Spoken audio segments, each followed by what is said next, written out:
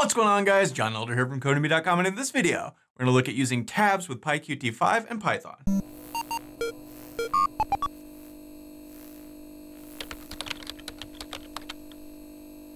Alright guys, like I said, in this video, we're going to look at tabs with PyQT5 and the PyQT5 Designer.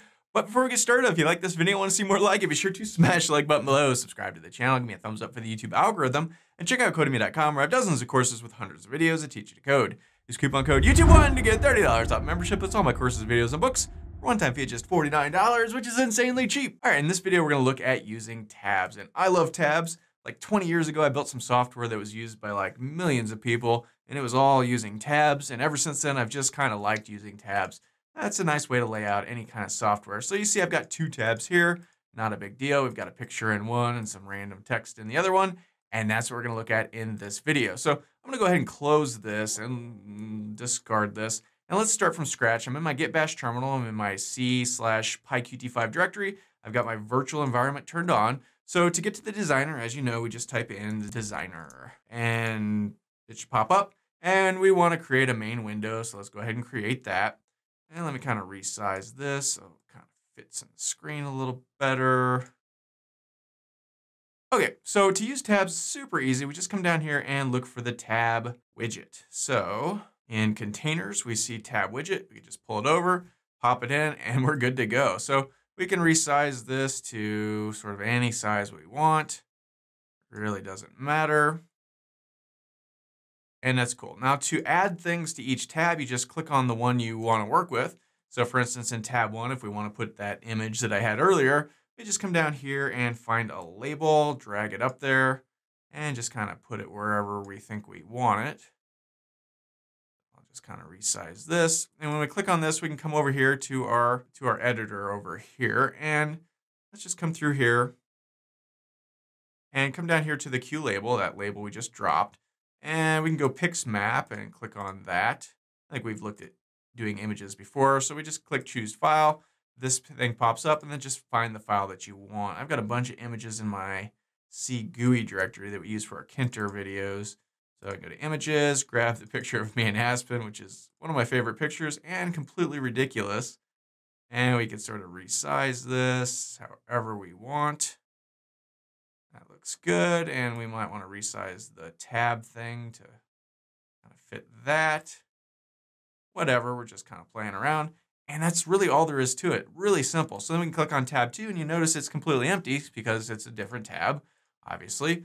And so, you know, if we want to come down here and just grab a label, we could slap that in there. And resize it if we want. We can come back over here.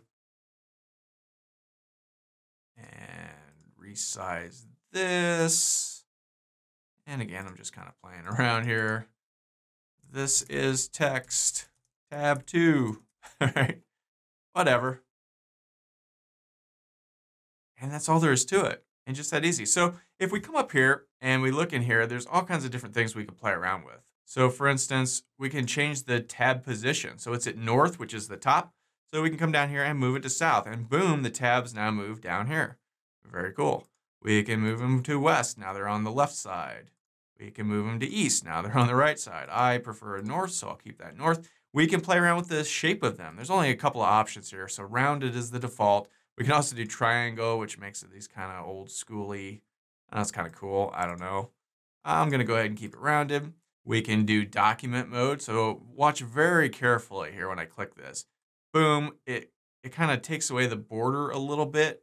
It makes it just a straight line here, and the border along the bottom and the sides is completely gone. So let me undo it here. Boom, you can see now it has an outline all the way around. You undo it, it does it like this. So if we run this to get a better look at this, we can go preview. You can see it's just one line along the top.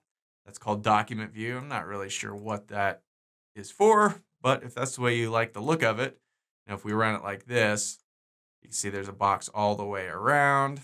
I don't know, whichever you prefer. That's an option for you. You can have tabs closable. So check this out. There's little boxes on them now, or little X's on them now. So we can go to preview here, and these don't actually work by default. You would have to write some code behind the scenes, and I'm not going to do that in this video, but just to destroy the tab should be fairly easy to do in the code. So that's kind of cool. So we can get rid of those. movable is a real fun one. Check this out.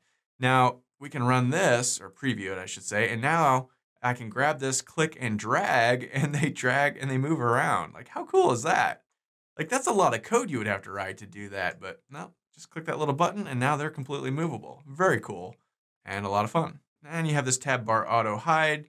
We don't have a tab bar, so nothing there to do. So if we want to add more tabs, we can come up here to our Object Explorer, whatever this thing's called, and just sort of come through here. And here's our tab widget, right?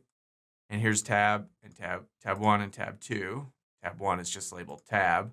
Tab 2 is tab 2. But if we click on tab widget and then right click, we can insert page. And we could do after current page or before current page. So let's go after. And then boom, now we get a third one. And we can change the titles of each one. So this is tab 1, right?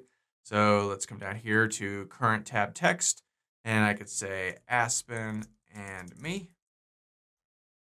For tab 2, again, current text. And we could just go some text, right? And then for page 3, we could just go, we could change this to tab 3. And notice it's called page, but you know, it's just a tab. And now if we run this again, preview it, Aspen and me, some text, tab 3 is completely empty. Very cool. That's really kind of all there is to tabs. It makes it so easy. It's almost ridiculous to make a video about it, but I like tabs so much. I thought, hey, let's do a video on tabs real quick. Plus, we haven't done a PyQT video in a while, and I kind of want to ease back into it with something easy. So, tabs it is. Now, don't knock the tabs. I love tabs. You can use them for all kinds of different things. Really easy way to make a layout for your software and really simple to use. So that's all for this video. If you liked it, be sure to smash the like button below, subscribe to the channel, give me a thumbs up for the YouTube algorithm, and check out Codemy.com where you can use coupon code YouTube1 to get $30 on membership. So you pay just $49 to access all my courses, over 47 courses, hundreds of videos, and the PDFs of all my best-selling coding books. Join over 100,000 students learning to code just like you. My name is John Elder from Codemy.com, and I'll see you in the next video.